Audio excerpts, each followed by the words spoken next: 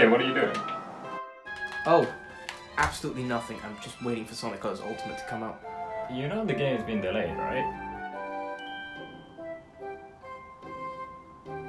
What?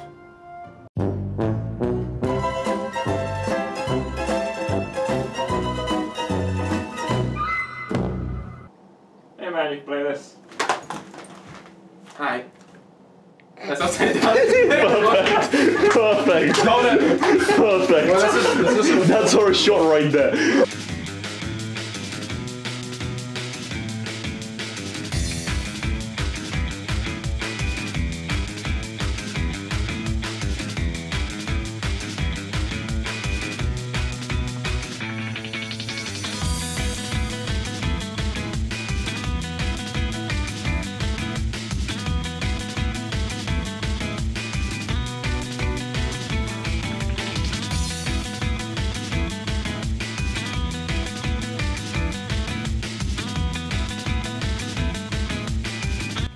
No, you didn't misread that title, and I didn't get it wrong, but I'll explain that later. But for those of you who don't know, on September the 7th, we'll be seeing the release of Sonic Colors Ultimate, a remaster of the original Sonic Colors that actually looks pretty good. So I thought,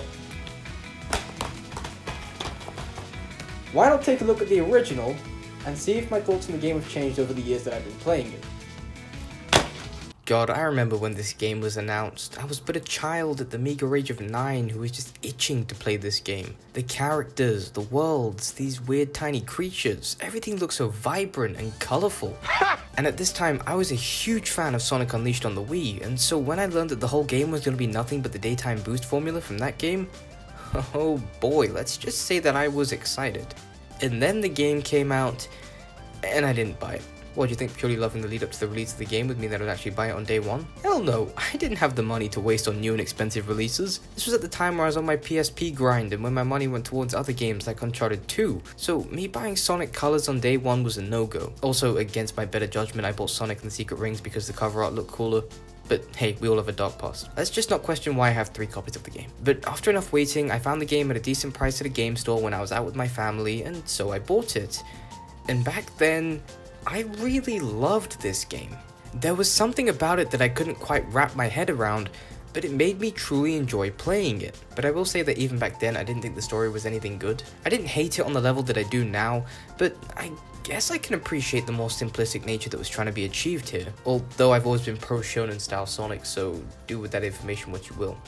But with that said, we might as well get the story out of the way. So basically, Eggman, in an attempt to act remorseful for his past actions, has opened up a giant intergalactic amusement park that has other planets bound to it by chains. Sonic thinks this looks suspicious because of course it is, and travels to the park alongside Tails. Whilst journeying, Sonic saves this little alien creature named Yakka and learns through some of the unfunniest Tails translator writing that Eggman has been capturing the wisps from the nearby planets. You know, those ones that were so inconspicuously chained up. As it turns out, the wisps are a source of Hyper-Gohan energy that Sonic can... Wait, Hyper-Gohan? That's the best name they could come up with? Anyways, as it turns out, the wisps are a source of Hyper-Gohan energy that Sonic can take advantage of, as seen in the stages. But Eggman wants to transform these wisps into Nega Wisps and use their energy to fuel his mind control cannon, as seen in one of the lamest exposition scenes in a Sonic game. But I digress. Sonic and Tails learn that these generators are what's holding the planets captive, and so then it becomes Sonic's mission to travel to each planet, defeat the boss, and destroy the generators, freeing said planets. Eventually, the park begins to blow up due to a malfunction with Eggman's machine, and as Sonic and Tails prepare to make their exit, Eggman appears boasting an all-new robot powered by the energy of the Nega Wisps. Sonic then pushes Tails into the cart and gets rid of him because, let's face it, this Tails will be useless here, and Sonic and Eggman duke it out one more time with Sonic coming out on top. The malfunctioning cannon then creates a black hole that absorbs both Eggman and his amusement park, killing him in the process. Nah, I'm kidding, but after the black hole emerges, the wisps use their energy to neutralize it and return Sonic to his world before saying goodbye forever. Sort of. What, I don't have a Wii U and I wasn't gonna buy a copy of Lost World on the Wii U just for this video. But if you're wondering, I have it on PC. You probably weren't, but there you go. It is so clear that Sonic Team were trying to aim this game towards a younger audience, and nothing makes it clearer than the simplicity of this plot and the writing. God, the writing. Some of these cutscenes actually hurt to sit through, and the jokes, they're just bad. And a good chunk of these jokes really overstay their welcome and just go on for way too long. It's like they had something, but then they just keep rolling with that joke until it becomes unfunny. Well, who am I kidding? We both knew how this would end. Are you talking to the broken robot who can't hear you? Maybe. That's between me and the robot. See, the important thing here is the alien planet is free. Absolutely. So, we can just forget about the whole talking to dead robots thing, right? Nope. I knew you'd say that. Oh, come on. I've seen you save the day a lot of times, but I've never seen you talk to a pile of metal. Touché. I now often find myself just skipping through the cutscenes just to get back to the actual gameplay and have some fun. I mean, I know I'm not the target audience for this writing, but come on, I've seen games and shows that are aimed towards the same audience that are leagues better in terms of the quality of their writing. Now, I'm not going to talk about Sonic and Tails because, well, I already have, so go click on those videos if you want to. But Eggman here is once again the main antagonist, and at this point, I don't consider him a major threat anymore. He's definitely leaned a lot more into that comedic style of his character that had been breaking out from time to time, and while I don't think that's a bad take on his character, especially when you have the lovable Mike Pollock as the voice actor, I would love to once again see a more serious take on Eggman, you know, similar to Adventure 2, not really 06. Although I will say that the style of Eggman works incredibly well in Sonic Boom, but that's a story for another time. Other than that, you have characters like Orbot and Cubot here who exist purely as a form of comic relief, and I use that term very loosely, although I will proudly admit that Cubot did have a good line. When you consider what we're doing from the robot's point of view, it's actually pretty gruesome. Don't think about it. And I do also get a little kick out of the Eggman PA announcements that play throughout the game. But that's pretty much it. It doesn't help that this game is devoid of any other characters outside of Sonic, Tails, Eggman, Cubot, Orbot, and Yakka. Apparently, you're here before the park is fully opened, but then in the DS game, the park is inhabited by several other characters from the Sonic universe, so yeah. Oh, also there's a DS port of the game. More on that later. Look, I don't really have a problem with the Sonic story taking a simpler route, as long as it can still tell an engaging story with some decent characters. Look at Heroes, for example. Whilst characters like Tails weren't really at their best there, other characters like those in Team Dark were great, especially with their interactions. And honestly, I think the lighthearted tone and colours was received so well because it was like a breath of fresh air. The Sonic team saw that there were people who didn't enjoy the darker stories from previous games, and so they remedied that with this lighthearted tone. The biggest problem is that it led to these stories. But how does the game itself fare? Like I said, it's purely daytime boost style stages from Unleashed, so it should be great, right? Well, kinda. The game is broken up into 6 worlds, each with 6 acts and a boss battle. Plus, there's a 7th final area that has 2 acts and houses the final boss. So you're thinking, holy shit, that's a lot of levels. And it is, but each act is incredibly short, like in the 1 to 2 minute region. Sometimes shorter and rarely longer. And the stages that do take a bit longer tend to have an auto-scrolling gimmick, or it usually has some of the most basic stop-and-go platforming that there is. But I'll say more on that later. Just quickly before we move into the game, I do want to say that for the sake of this video looking its best, I am using an emulator here to play Sonic Colors. I'm not condoning the use of emulation, but I think that I can get away with it because I do own a Wii and Sonic Colors. Hell, I have 2 Wiis, one's in black and the other's in white. Now I just need a brown Wii to even it all out. I'm also using a couple of mods, those being the Generations HD Textures mod and the PS4 HUD mod, because I used a PS4 controller to play this game. But with all that said, let's actually get going with the game. The first stage is Tropical Resort, and you're actually thrown into the first 2 acts without any cutscenes or story whatsoever, which did catch me off guard the first time I played this. And I remember one of the first things I did with this game. I just stood still, taking the environment and the music in. If there's one thing that Colors absolutely nails, it's that sense of wonder and excitement, always impressing me with its sheer sense of scale and beauty at times.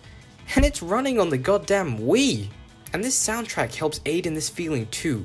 It is so good.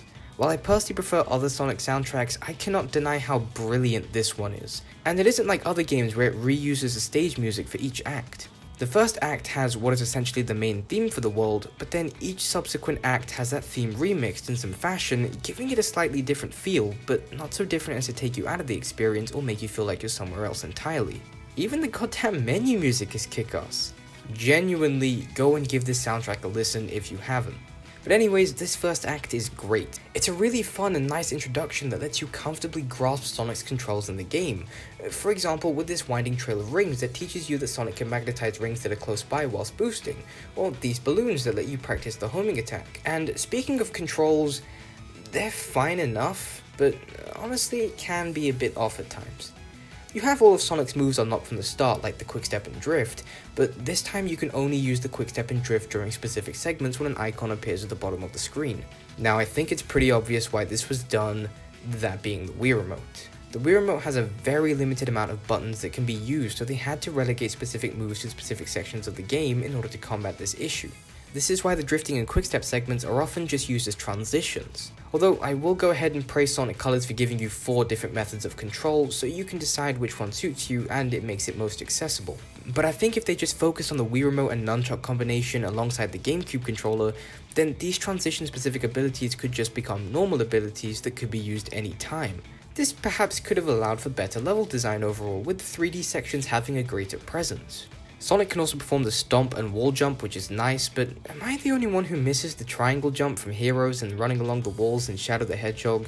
Please, Sega, bring that back. You brought the wall running back in Lost World, and honestly that was probably the most fun I had in that game, so clearly there is something there. No, I will not buy a physical copy of this game.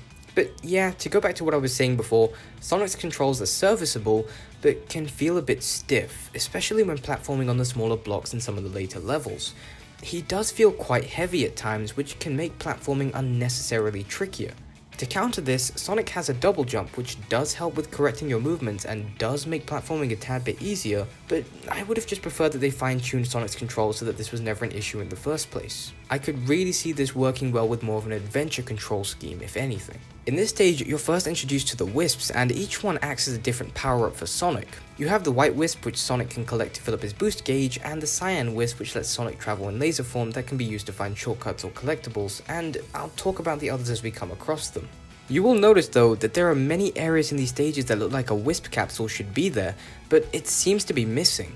This is because the idea is to return to these stages later when you have all the Wisp powers unlocked. I guess this was their way of combating the short game length, but I will say that replaying the levels when you have access to all the Wisp powers is usually when they're the most fun. You have the most routes open, ways to diversify the gameplay, and the levels naturally become more explorable, with multiple ways of being able to get to the goal. Usually. But sometimes you get those levels that don't really have this, and in those cases, it barely makes a difference. As well as this, the Wisps can allow you to finish stages faster, so in a strange way, utilizing the Wisp powers properly makes already short stages that much shorter, making this level length issue all the more glaring. I would have preferred it if each world was condensed down into 2 or 3 longer and more developed acts, just to keep the pace of the game a bit more fluid and to let each stage sink in and not end after 1.5 minutes. I mean, there's a stage at one point where you can do nothing but quickstep and it can be finished in less than 30 seconds. Hell, the 4th act of Tropical Resort can be finished in 20 seconds. This is the exact same issue that I have with the levels in Sonic Forces, and don't you worry, we'll get to that game, but I'm getting a bit ahead of myself. But overall, Tropical Resort is fast and fun. You're not really stopped too often in your tracks, and even the 2D sections are pretty good. I do really like the first few acts here. Now let's move on to the next act, and what the hell? Look, ladies and gentlemen, meet some of the slowest moving platforms in history that are Switch controlled. Why is this here? This game was doing so well and then it falls this flat on its face? Explain yourself. So yeah, it's clear that the 2D platforming is definitely slower and a lot more blocky in its nature compared to previous games. And the platforming can be pretty hit or miss. Most of the time it's fine and can be fun to traverse, but there are times where you're stripped of any speed or cohesive level design in favor of these bog standard blocks for platforms. I don't entirely hate it, but I wouldn't have associated this with modern Sonic. With all that said, yes, I do think that Sonic Unleashed has the better boost stages. They are well designed and rely less on the blocky platforming nature that is consistent with this game, but that's just my opinion. As well as this, I also prefer the boost stages in Generations. They feel a lot more fleshed out and developed, and just overall more well designed compared to the stages in Colors. Plus, in both Unleashed and Generations, there isn't as much of a reliance on 2D platforming with modern Sonic. Not that I'm against it. But there we have another point, and we're going to refer back to my title with this one.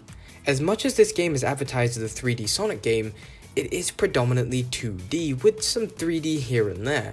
There are some stages that do the 3D stuff right, you know, giving you full control in a 3D environment just as you got in Unleashed. But a good chunk of the time, the 3D sections take control away from the player, leaving you with only the ability to sidestep or to drift into another 2D section, essentially making the 3D of the game nothing more than a transition sequence. Look, I like modern Sonic in 2D enough, but give me a choice between that and 3D, and I will always go for 3D. That's just my preference. I mean, Sonic Heroes is my favorite game of all time, and that doesn't have any 2D sections in it, so yeah. I just don't understand why they don't do more 3D with modern Sonic. The way he controls, I feel anyways, is more suited to the 3D gameplay. But now we have the boss of Tropical Resort, and it is just so easy. It's barely a threat and becomes such a joke when you harness the Wisp powers properly. And I thought it was just because it's the first boss, but no, pretty much every single boss in this game is very easy. But what I do like is that after you complete Tropical Resort, both Sweet Mountain and Starlight Carnival open, allowing you to choose which area you go to first. For the sake of this video, we're heading to Sweet Mountain. And the entire theme of this level is food. Yeah, that about sums it up.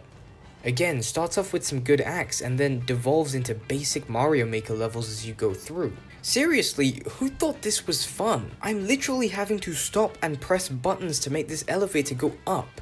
I can finish Sonic Forces a few more times before this is done. Okay, that's kinda harsh, but do you see my point? This just drags out the level for no good reason. And you wanna know the funny part?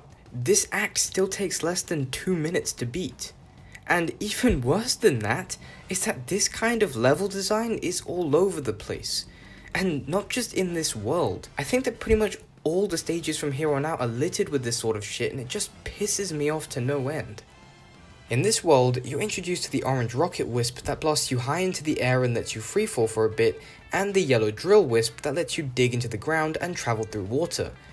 I don't have much to say about the rocket wisp, but the drill wisp has one major flaw that I think prevents it from being so much better. Although don't get me wrong, it is pretty fun to drill around as the wisp. But the problem that I have is that when you so much as inhale a single particle of oxygen, Sonic transforms back out of the wisp state with no way for you to transform back, meaning that you have to go and find another drill wisp capsule even if you had plenty of time left with the power up in the first place. At this point, it's just a nitpick, but imagine how awesome it would be if you could activate and deactivate the wisps at will. You could drill for a bit, then surface to collect items or defeat enemies, and then while you're still midair, transform back so you can go underground. Imagine how cool it would be to pull off ridiculously long combo chains with this feature. And it would have also paved the way for some really interesting level design that could have played off of this. And I think that this feature could also be beneficial, because there are times when Sonic automatically transforms out of the wisp state to keep things going, but other times where you're stuck, waiting for the meter to run out as you flop around like a dying fish. So it could help with the pacing of some stages. Other than that, this world is fun enough. Not much more to say than that. The boss is pretty easy, but you already knew that. Starlight Carnival is up next, and holy shit, this looks incredible. This could easily pass for a PS3 or 360 title, and I would not have questioned it in the slightest. Oh man, I can't wait to run around in this giant open fleet of ships, exploring every inch of this vast world, and we're inside for most of the time. Seriously? No. Seriously?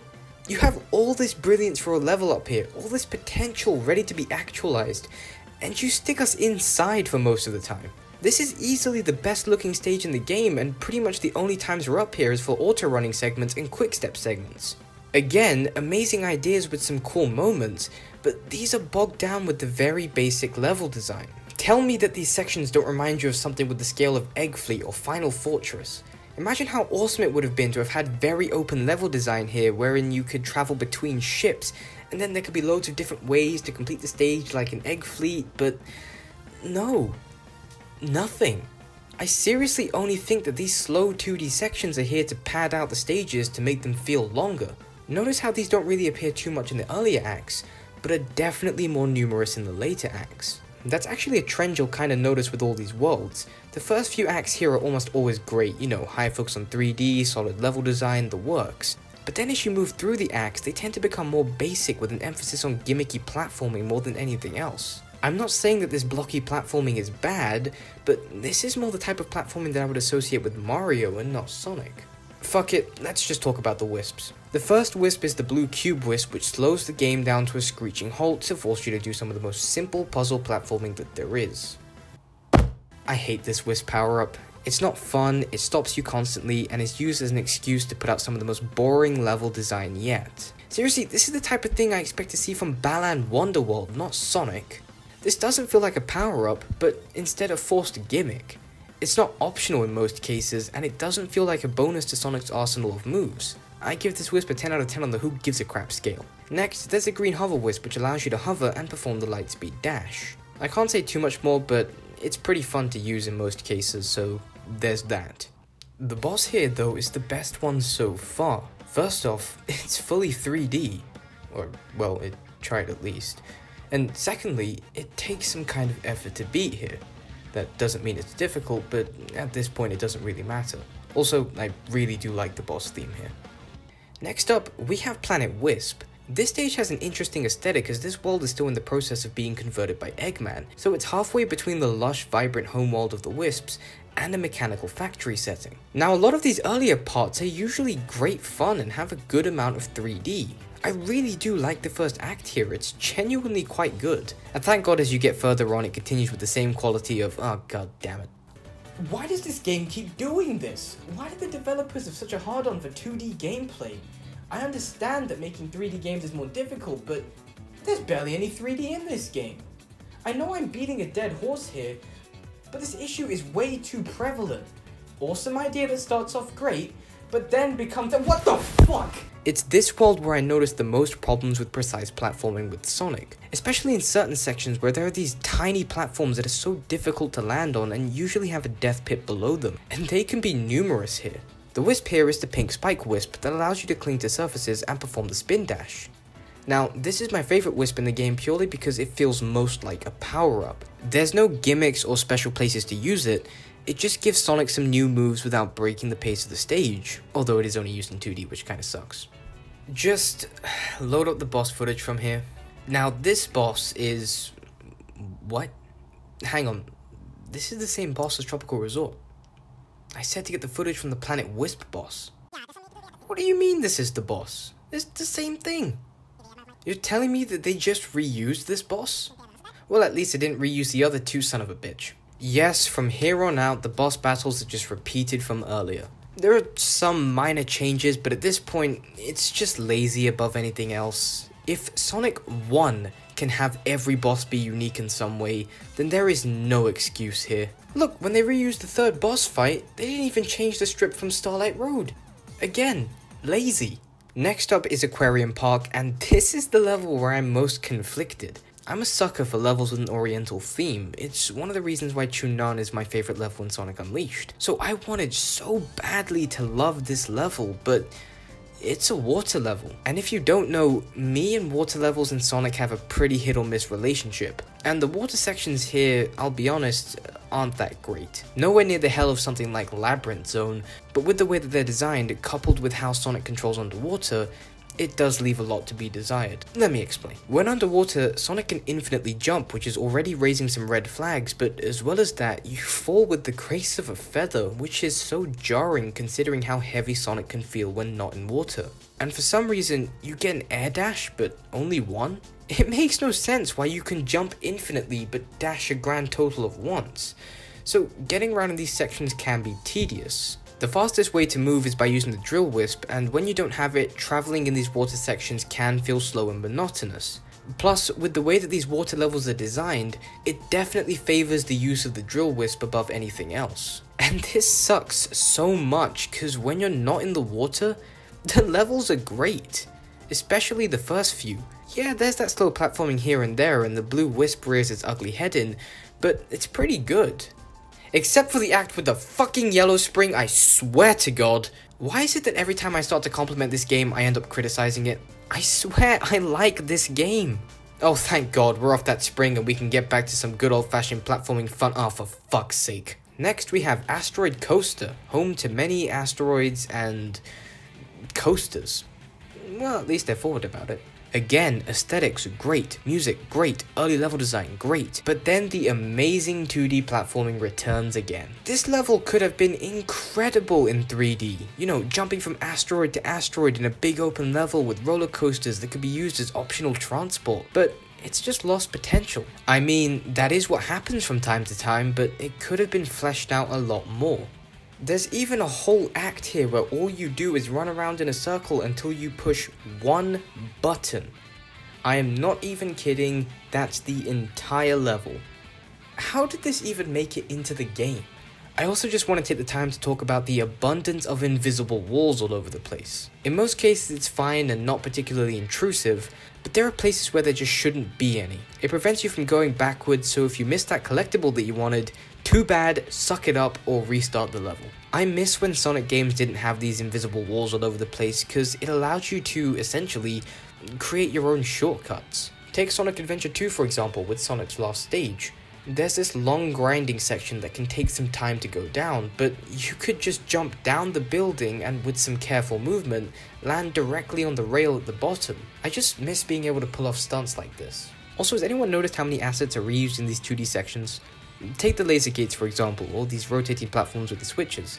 It definitely becomes a lot more glaring as you progress through the game. The wisp in this world is the Purple Frenzy Wisp, which is basically just the wisp that Eggman has created. It transforms you into a creature that consumes everything you touch, growing larger and slower in the process. It's pretty fun and non-intrusive in 2D, but holy crap, controlling this thing in 3D is a no-go. There is no control. But luckily, there's only a couple of instances where this is the case, so I can mostly forgive it. Now we unlock the final area known as Terminal Velocity. There's two acts here, the first being an auto-running quick-step level where you escape from Eggman's mechs that are hunting you down, and the second which is an auto-running quick-step level that can be beaten in less than 30 seconds.